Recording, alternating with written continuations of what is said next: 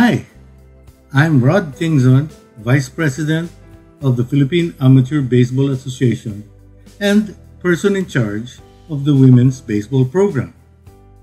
But first of all, I would like to thank the WBSC for inviting our organization to be part of this webinar. And I'm very happy to share with you all of our experiences.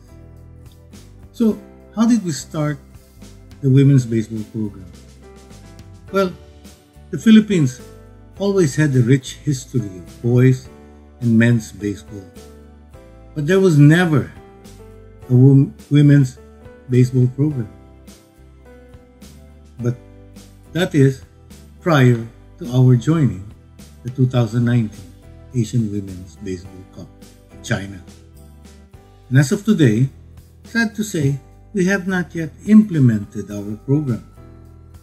However, since placing third in Asia and was able to qualify for the World Cup, we now saw the chance to lay out our plans for a sustainable women's baseball program, which I will discuss with you at the later part of this presentation.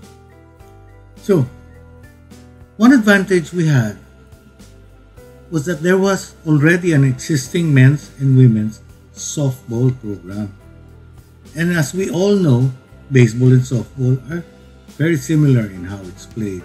And the rules are almost the same, well, except that of pitching. Therefore, since we were told that we only had 4 to 5 months before the Asian tournament, we had no choice but to recruit women softball players. And in the hope that we can transform them to become at least competitive within that limited time frame. So what were our immediate challenges, no? Well, aside from making them get used to the smaller size of baseball, obviously, we decided that we must first build their strength, stamina, and endurance. Because logically, baseball covers a bigger playing field than softball. Therefore, you will definitely expect them to throw the ball much longer and run much further. I remember actually the first few weeks of practice, their throws were very short of their targets. And in base running, they would start so fast, but only to see them slow down halfway between the bases. However, there are also advantages with softball players.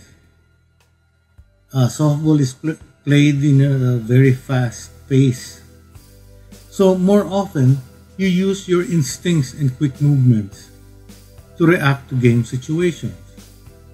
Another advantage of softball players is in batting.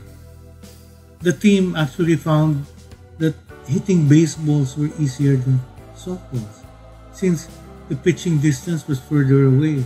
They had more time to think. And they were also happy that they did not have to deal with the rising pitch in softball. But the biggest challenge of all we faced was finding pitchers.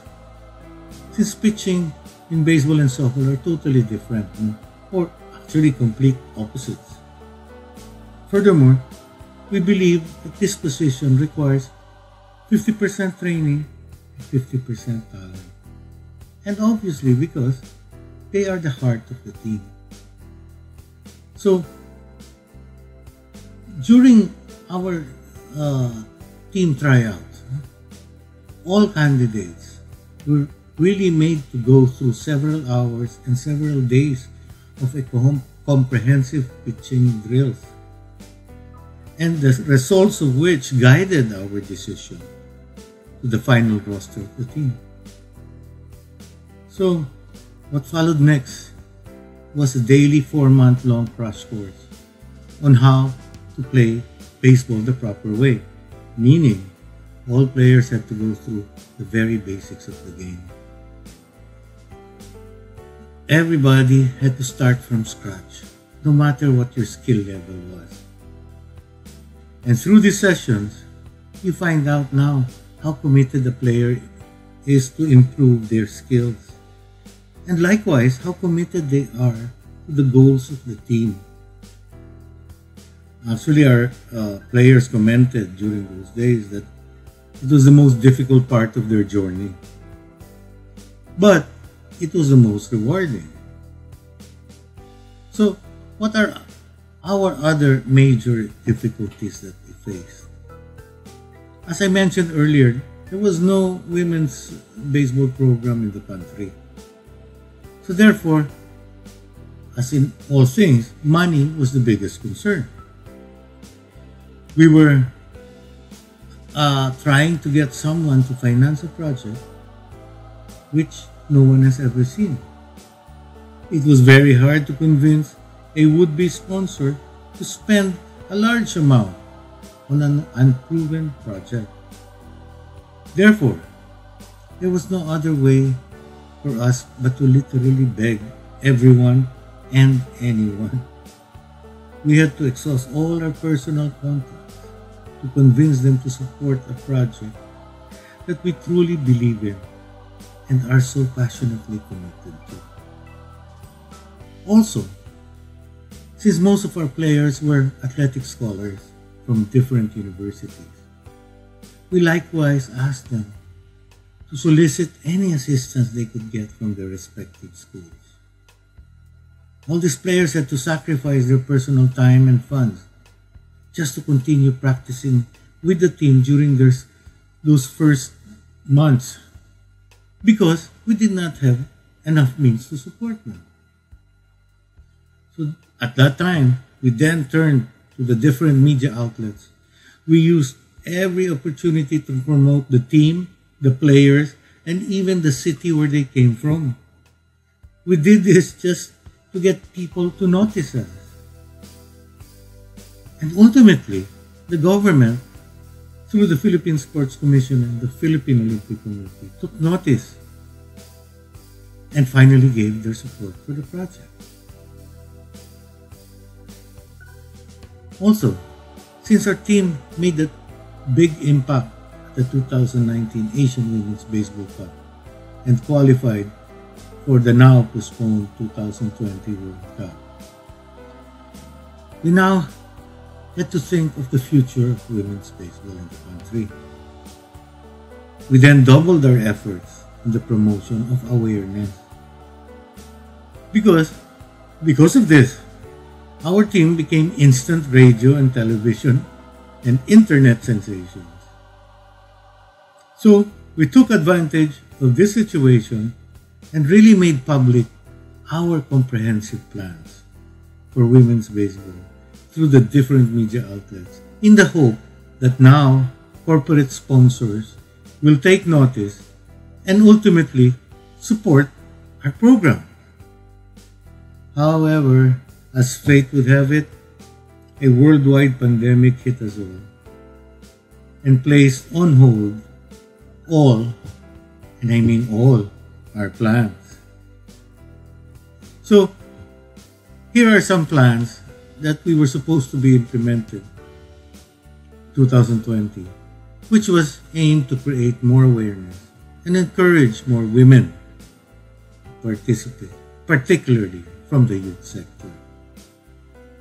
So first, we were already preparing to lobby the Philippine Department of Education to include youth girls baseball in their curriculum. Because boys baseball was already part of their existing program and tournament schedules. So it was just a matter of an inclusion of one event on their already successful platform. We were also planning to host a countrywide 18 under and 23 under women's baseball tournament in March and in April. This was supposed to allow us to immediately find the pool of potential players to choose from for the national team or for the next national team. We were already laying the groundwork for hosting an invitational tournament, an international invitational tournament on the 14 under and the 16 under age group around July and August. So We already also got commitments from many schools to include girls baseball in their school program and annual tournament schedule. We were also strongly lobbying the Philippine Sports Commission, who is the government body on sports, to include women's baseball in their annual tournament aimed to find future national athletes. We also reached out to different international youth baseball organizations such as the Little League and Pony Baseball Softball League, which our president, Mr. Chito Loizaga, and myself are very active members of these organizations. And we are currently working on the inclusion of women's baseball in their respective programs. So, one last thing I'd like to share is a bit about the Philippine team players. Actually, most of them come from underprivileged or poor communities.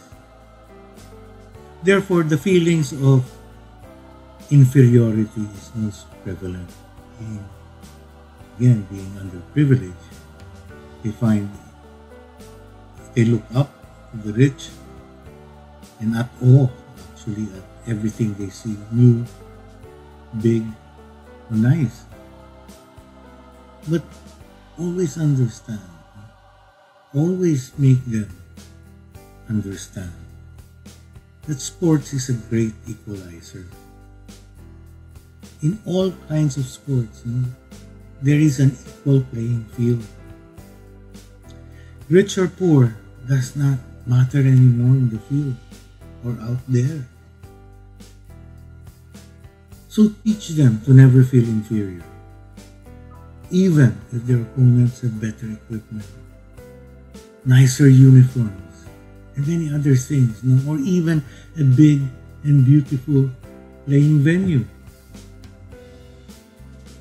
But teach them to be a champion. Teach them to have the heart of a champion. Because the heart of a champion means that win or lose, they can always be proud of themselves because they gave everything they had. They gave it their all. They never quit. And they will still always give the very, very best to win.